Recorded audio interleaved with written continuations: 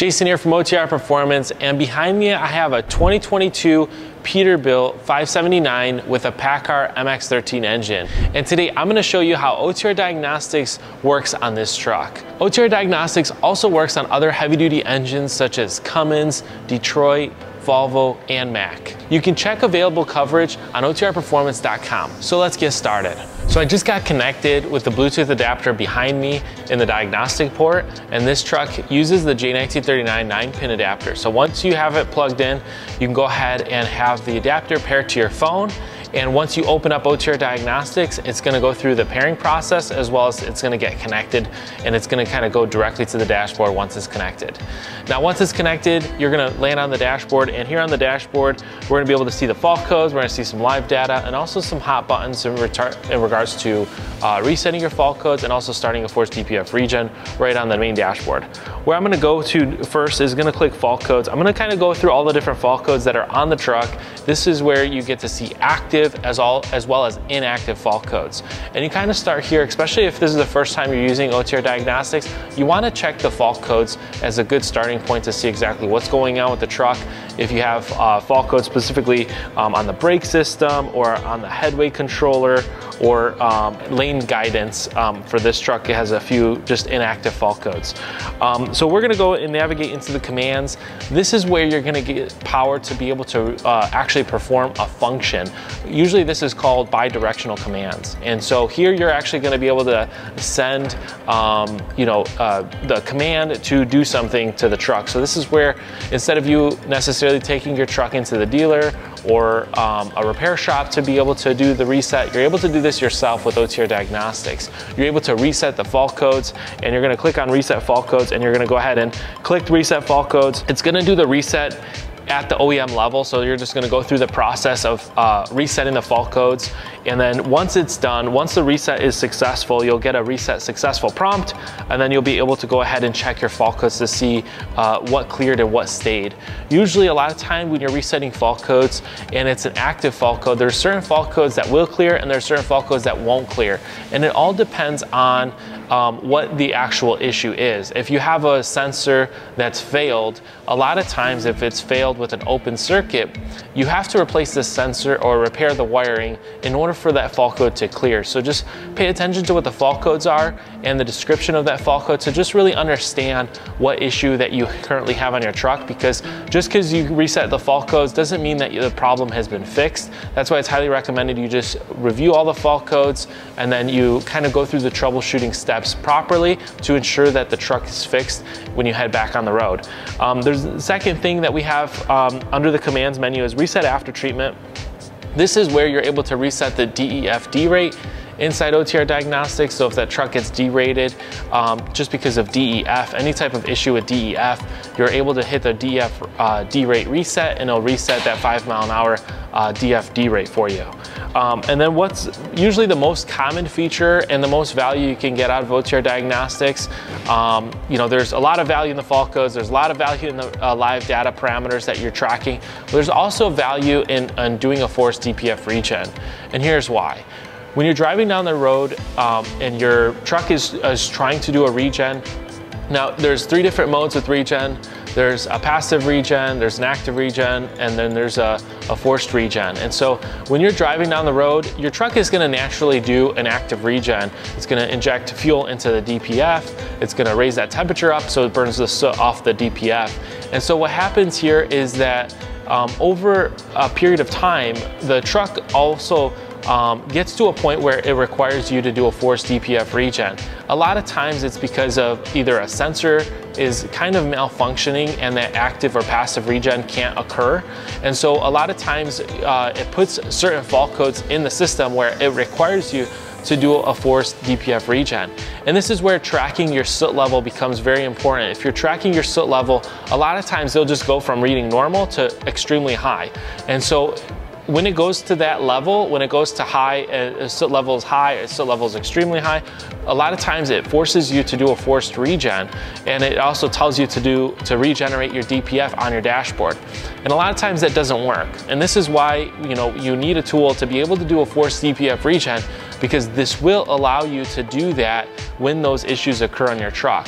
a lot of times these after treatment issues, they occur when it's least convenient for us when you're driving. You know, it's not gonna occur at that perfect time when you have time. It's gonna be when you're loaded, you're going up a grade, going down a grade, or in climates that just put extra strain on the after treatment system, especially when you're dealing with colder temperatures or warmer temperatures. You're putting a lot of strain on those sensors, and a lot of time if those sensors aren't reading correctly, it can't do the active regen when the truck is wanting to do it over the road, so it puts the truck in a position where a forced DPF regen is required. And I also recommend just doing a forced DPF regen every so often just to ensure that DPF filter is clean. Now you can also run Pittsburgh Power Catalyst in your system to just make sure that the DPF system is clean. That's a great way to keep on top of your system. But also I highly recommend just necessarily running a forced DPF regen every so often, depending on the type of driving that you do. Now, if you're idling a lot or putting a lot of idle time on your trucks, this is where a forced DPF regen probably becomes even more common because your truck is not driving with heavy loads, or at least just driving over the road in a long period of time to where a passive and active regen is occurring naturally. So this is where you get a lot of soot notifications as well as information in regards to, you know, having DPF problems. I highly recommend using DPF regen for these type of purposes. Next in the app, we have live data. This is where we go over the main important parameters that we get to see out of the engine, such as DEF tank level, DEF tank temperature, your DPF soot load, your DPF pressure, your EGR mass flow rate, your EGR valve position, you got your engine charge air cooler outlet temperature, you got your coolant level, you got your coolant temperature. So we got a lot of parameters that we're tracking, and a lot of times this is coming directly from the engine controller, which is directly connected to all these different sensors.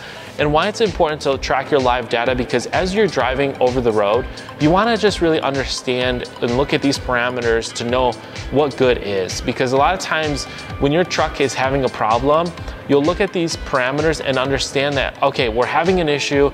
My boost pressure is typically around 25 PSI, and right now my boost pressure is at 15 PSI when I'm going up a grade. And so a lot of times we can use these, we understand more about our truck, we can be better at diagnosing if there's any potential issue that's gonna occur. And so that's why I highly recommend you just track live data periodically to really understand how your truck is responding in regards to just driving over the road, as well as also when the truck's doing a regen. Now, when your truck's doing a regen just while it's driving over the road, you're gonna notice your parameters are gonna be a little bit off in terms of like your exhaust temperature is gonna rise, your boost pressure is probably gonna decrease, and so your truck's gonna start acting a little funny, and that's when you sometimes know that it's doing just an active regen while you're driving. And so that's something to also know, and it's nice to track the live data parameters while you're driving over the road. We also have a grid mode, so if you see the data in the list, you can also view it in a grid, just depending on your preference levels in here. And so what's nice about OTR Diagnostics, and what I love about OTR Diagnostics, is really that everything's stored in the cloud. And what that means for you is that if you have a fault code that appears today, and you go ahead and reset that fault code out of the system, and you hit reset fault codes, it removes it from your truck, as well as you know, all the computers. And what we do in OTR Diagnostics is we actually capture that information we stored in the cloud. And why we do that is because you want to always reference that fault code for a later time for diagnosis. And so when you use OTR Diagnostics, you're kind of getting a real-time troubleshooting diagnostic tool, but at the same time, it's also can be used as a historic, so you can share that fault code information, whether you want to share it and look at that for historic purposes or for troubleshooting major issues. So if you reset your fault code and then you want to head into a repair shop and they're like, well, what issue did you have? You can go back to that fault code, say, hey, I had this fault code, this fault code, this fault code.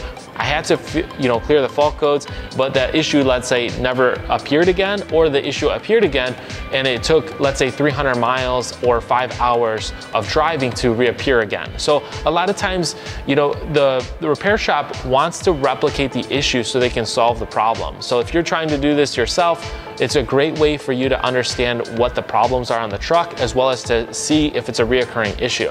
A lot of times you might reset the fault codes and the problem just disappears altogether.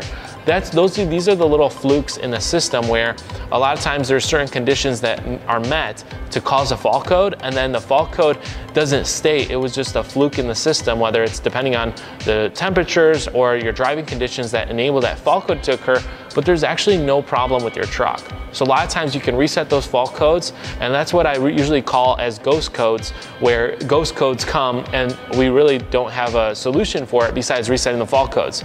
And so there's certain fault codes that get cleared out by just resetting the fault codes and then seeing if that fault code appears again. Now, I just went over a lot of stuff. I went over, connecting OTR Diagnostics to your truck. I covered reading your fault codes. I went over all the bidirectional commands that we include on this 2022 PACCAR MX engine. And then I also went over live data and just kind of going over the different parameters to go over for your truck. And I also covered how history could really help you diagnose as well as look at the historic data to track those ghost codes. Now, if you want more information and you want to learn more about OTR Diagnostics, you can check it out at otrperformance.com for more information. Thanks for watching.